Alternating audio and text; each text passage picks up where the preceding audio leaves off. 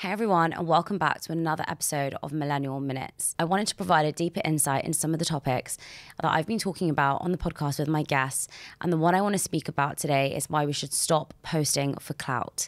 Now, a lot of you will be like, what does that even mean? And what I mean is, so many people recently have been posting just for the sake of posting because they want to grow a big following. Now, I'm going to be really honest in this podcast and tell you about my journey.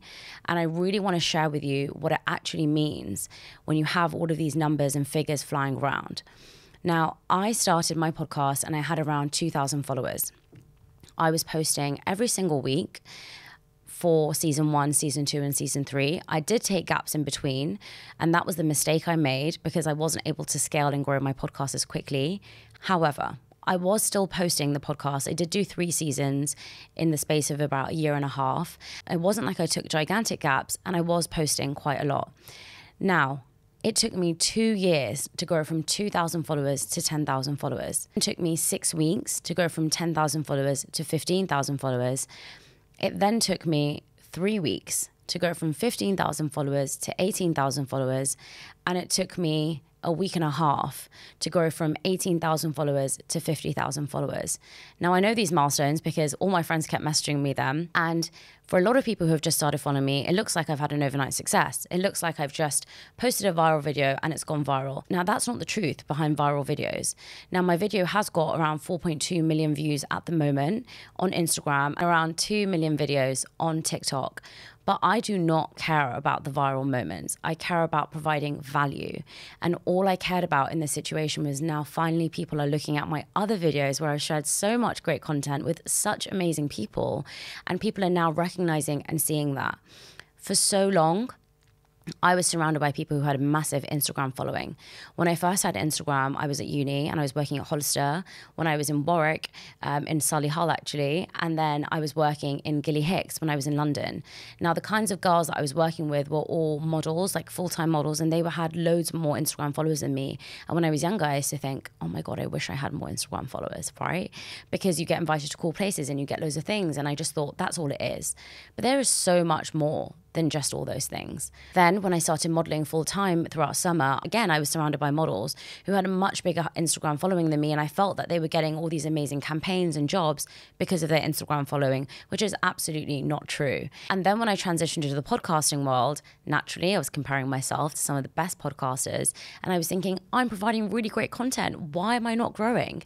And for so long, I validated myself based on my followers.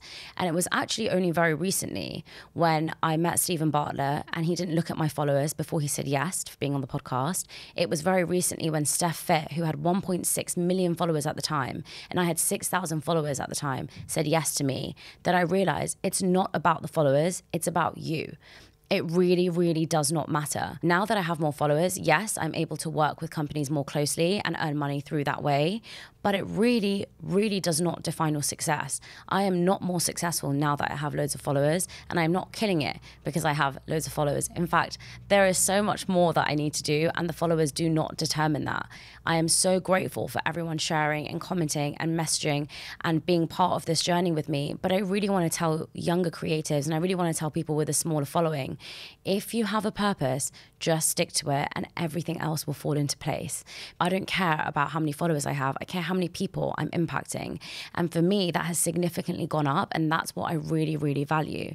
I think so many of us, and for me myself, validated myself on that vanity metric. And truly, it really means nothing if you think about it.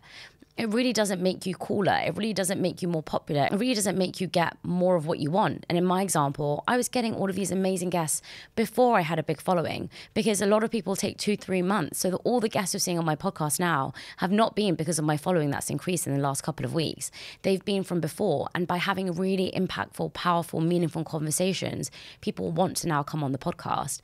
Of course, it helps in terms of credibility when I'm reaching out to really big people. But even then, I have 50,000 followers or 55, whatever it is right now. It's not groundbreaking, you know? It's nothing that's like I've got millions. And so I can get Kim Kardashian on the podcast tomorrow. She'd be a really good person to interview. Before anyone bashes me about the Kardashians, trust me, she'd be a good one. But I mean, I'm not going to get the likes of Adele and Anne-Marie, you know? Again, 2 people I would love to interview for my podcast because of how they write meaningful songs. But the purpose of this video was to talk about why we should stop posting for clout. As I said before, when I was modeling, I used to upload loads of pictures of myself modeling and here and there and everywhere. And I used to feel that that would increase my following and that would actually make me feel validated and I could work with all these amazing brands. But it wasn't me. It wasn't my purpose and it wasn't something that I enjoyed. I still do like modeling here and there, but I couldn't do it as a full-time career because it doesn't make me feel happy every single day. When I do the podcast every single day, it makes me feel incredibly happy, even though I'm overworked and tired from it. But I feel unbelievably happy doing it and I feel like it's really my true calling. Whilst with modeling, I can do a shoot here and there. In fact, I'm going to do one tomorrow and I can enjoy it in that moment, but it's not something I can do consistently. And that's the same for posting. I see so many people posting irrelevant things, in my opinion, just because it's a trend or just because it's something that's popular at the moment. And I really think that the audience can see through that authenticity because you are growing purely for the reason to grow, not for the reason to help people with your purpose, not for the reason to share your message, not for the reason to actually do something that's going to help other people. A lot of people are doing things just for the likes. And I think it's really, really important to really figure out, what are you good at? What's your purpose? What do you want to share with the world? We all have our own strengths. We all have things that we can share, we can talk about, we can learn from, we can help other people with. And that's what we should really be focusing about when we're sharing things on social media. It really doesn't matter about the likes. It really doesn't matter about your followers. If you want to share something that's really meaningful and powerful to you and you think it's going to help someone and you get 2 likes on it, who cares? You've done it with good intent, right? It's better to do that than post something that you know is going to get 500 likes and actually you're not really that into it and you feel guilty and you feel bad and you feel burnt out because you're not able to keep doing things in that space where you're doing things to please other people.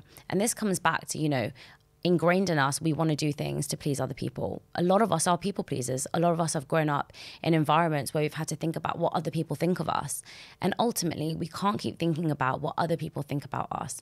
We have to think about what we think about ourselves.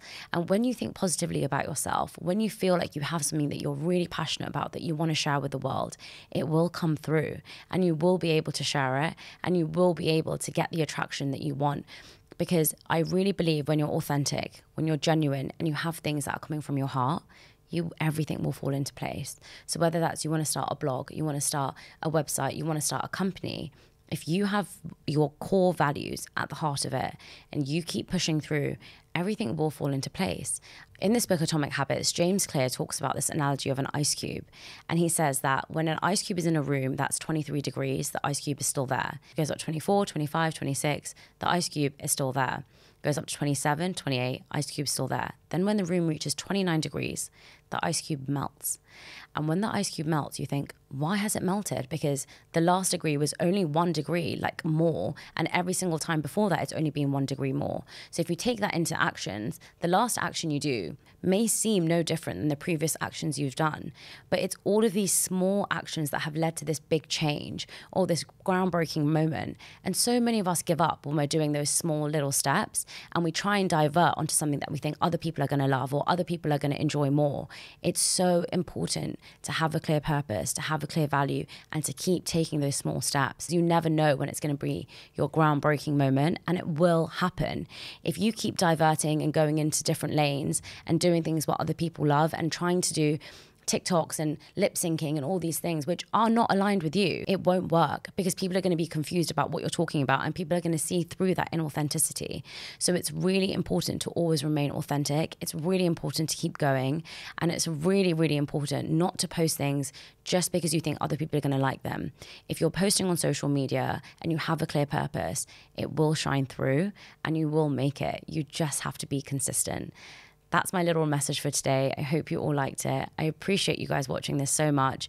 If you liked it, please give it a like and comment below, and I will see you all soon.